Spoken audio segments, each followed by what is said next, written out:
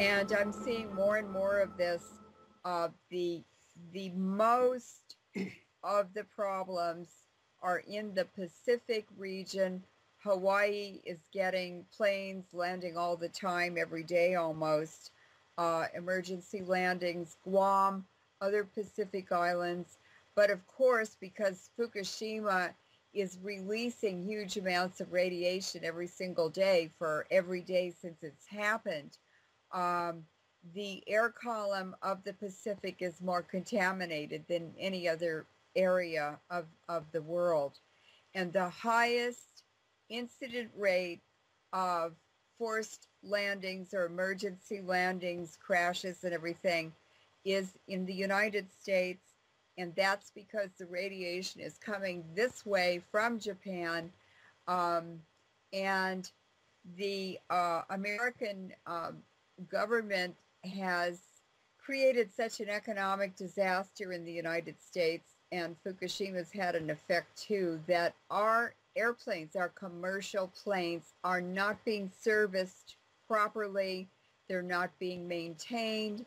They are stealing, the companies are stealing the pension funds of the employees, then selling the company to another airline company. They're merging, and each time those mergers occur, the pension funds are stolen from yet another company of employees. Yeah, with that corporate name change comes a hand washing. Yes. I want to remind everyone too who's not familiar with the releases from the Fukushima accident that there were 2,000 isotopes, as Leuren had mentioned earlier, that blew out of those reactors, out of that site, and are continuing to this day.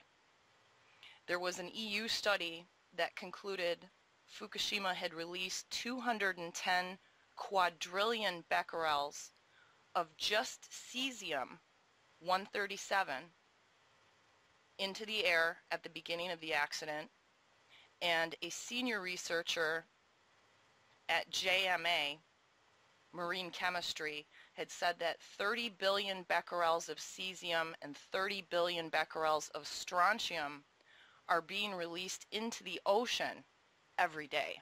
Yes. And from what we know just about cesium chemistry, cesium reacts rapidly with water. It actually becomes exothermic. And when it combines, it forms cesium hydroxide. Cesium hydroxide has a very strong base, and it rapidly etches the surface of not only semiconductors like silicone, but it's very corrosive to glass. And we have historic evidence of this happening during weapons testing. There was an article that appeared in the St. Petersburg Times on April 17th of 1954, following the Castle Bravo hydrogen bomb, which was detonated on March 1st of 1954 at Bikini Atoll in the Marshall Islands. It was the most powerful nuclear device ever detonated by the United States.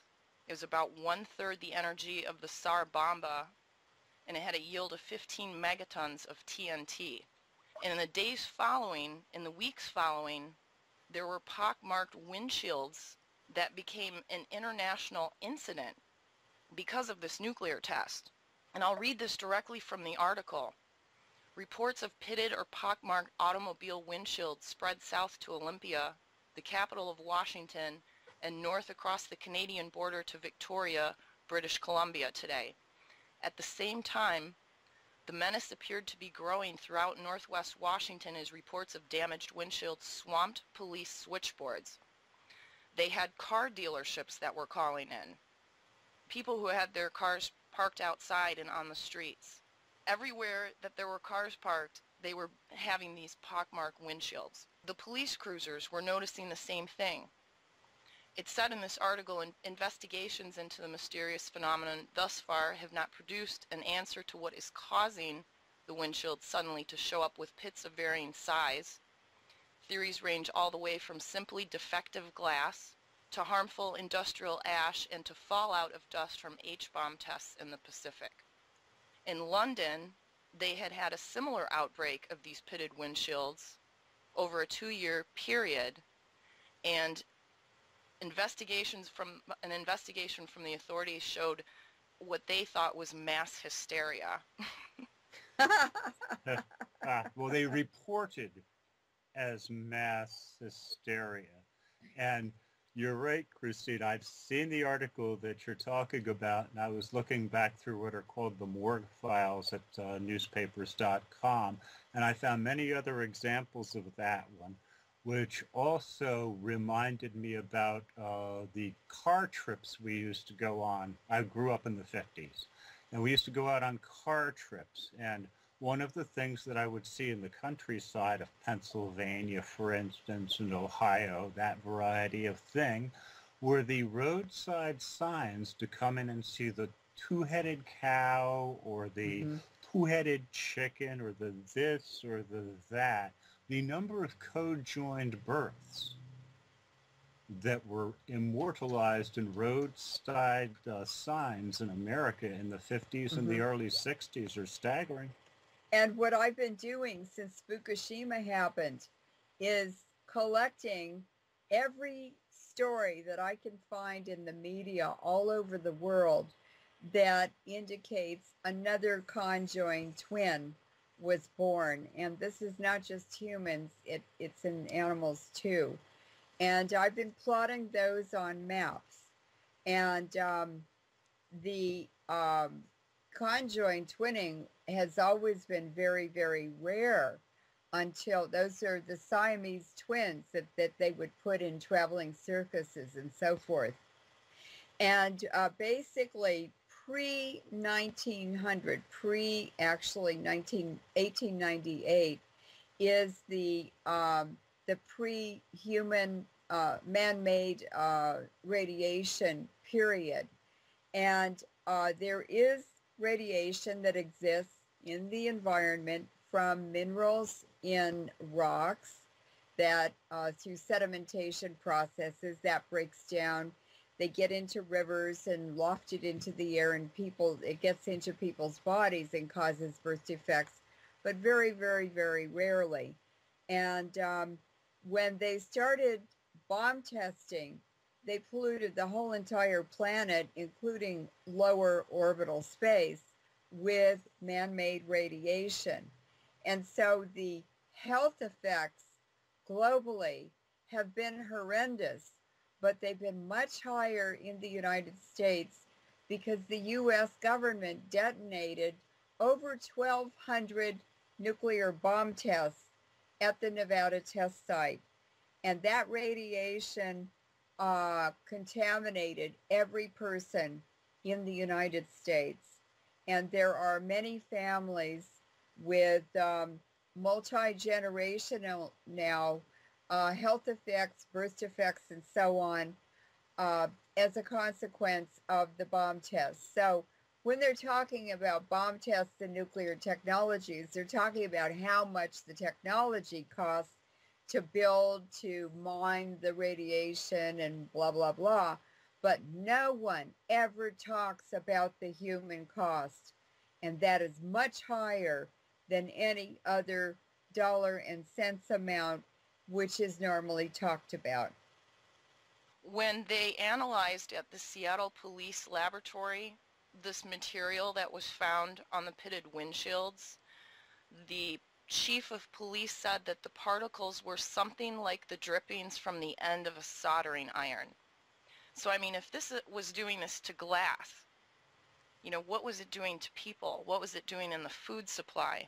And, you know, whenever you and I have done interviews, whether we're talking about the health effects, excess mortality rates, sickness and cancer, heart attacks in athletes and young people and people that travel a lot, people that fly a lot or live on the West Coast, something that always comes up in each interview is you always say, none of this is new. That's right. That's right. All right, should we move on to number 3? Yes. Electrical components. Larry? Well, it's all part and parcel of the same effects. The effects that you described, the effects, the multiplier effect that traveling electricity has in gathering other, attracting other forms of radionuclide. And what happens is they're hitting each other, bouncing off of each other. They're pulling energy off of each other and out of the metal and the medium that they're transiting through, that variety of thing. You have to put up more shielding. There's more that you have to do to protect your electronics as you go down the road because the electronics themselves are getting thinner. The equation just, it all marches in the same direction, and it's inevitable. It's zero sum. Nanotechnology is a very good example of how electricity or electrical fields or electrical technologies are affected by ionizing radiation, which is what we're talking about. And nano technology occurs in projected fields of electricity to the building blocks of material, of matter, and those would be atoms. And they project an electrical field, and they manipulate the atoms in that electrical field to form building blocks that produce very, very tiny particles, 1/10 of a micron in diameter or smaller. Now, a human hair is 50 to 80 microns in diameter if you cut it in half. 1/10 of a micron is many times smaller than that. And this is basically what is being released from these nuclear power plants, from nuclear weapons. And by the way, they're using mini nukes on the battlefield in Iraq, Afghanistan, Lebanon, Gaza, all over the world. And they are exempt from international treaties if they're 5 kilotons or smaller. Now, I was trained by a Manhattan Project scientist, Marion Fulk, who made the hydrogen bomb work for the United States government by solving all the problems on it. And he taught me for 10 years in his living room all of this information, how to think about it, how to present it, because he said, I'm opposed to exposing the public to radiation, ionizing radiation, and I want you to be my spokesperson and go around the world and warn people, because I can't do it. There are many countries he could not even go to if they even let him out of the United States, and he's in his 90s now. So I did that.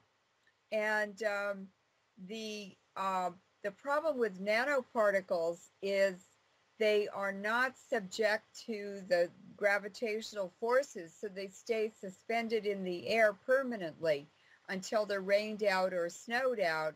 And the problem with Fukushima and other nuclear technologies that release radiation, this is on the battlefield or for energy or for whatever they're using it for, is that once they get into the atmosphere, 95% are rained or snowed out into the environment in just 3 months.